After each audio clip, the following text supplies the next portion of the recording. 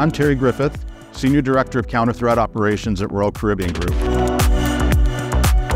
The ships are definitely floating cities, right? They have power plants on them, they have casinos on them, point-of-sale systems on them, and they all have their own unique challenges in cybersecurity. One of the reasons that I was really interested in Gen AI is that threat actors, regardless of nation state or criminals, are using AI of some type in their environments to be more effective. Maybe it's a phishing campaign that's generated in a way that will get by some of the other tools. Maybe they're writing code. There's all kinds of opportunities there. So that's making them more of a threat. And in order to fight that threat, we either have to increase staff or we have to become automated ourselves. And that's one of the reasons for the Darktrace choice, was that we can do a lot of things without adding more people to the pipeline.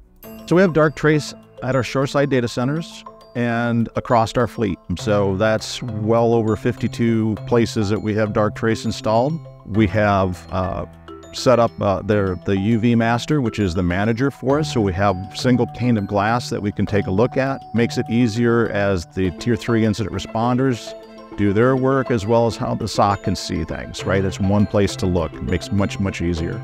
Well, first off, anytime you're talking about a company that's dealing with human beings, passengers, day to day, the security situation is always heightened, right? Because they know that they're directly involved. And then throw on top of that these floating cities in which entertainment and fun is the focus, but security is critical and paramount.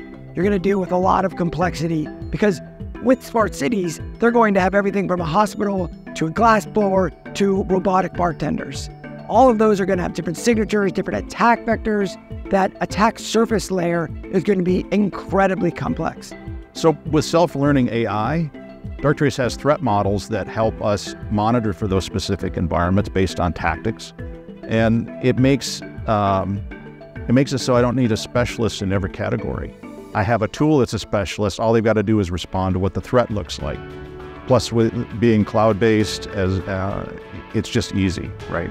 It's just easy. And so when I had an opportunity to do a proof of concept with it, we decided we'd do that on one of our cutting-edge new class of ships, which is the Edge.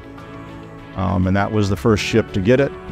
We put it out there, we did our testing and went, whoa, right? It was really, this is what we need. And so from that, we've been working along to get the rest of the fleet converted over, as well as our shoreside data centers. Royal Caribbean, being a company that is innovating constantly, means that changing their structure and their format and what they bring on to their vessels from an automation standpoint to an efficiency and capability standpoint. And Darktrace needs to be prepared to defend all of that space. And that means not thinking about signatures or not only being deployed in certain areas, but being able to see every aspect of the visibility and what's happening within those vessels.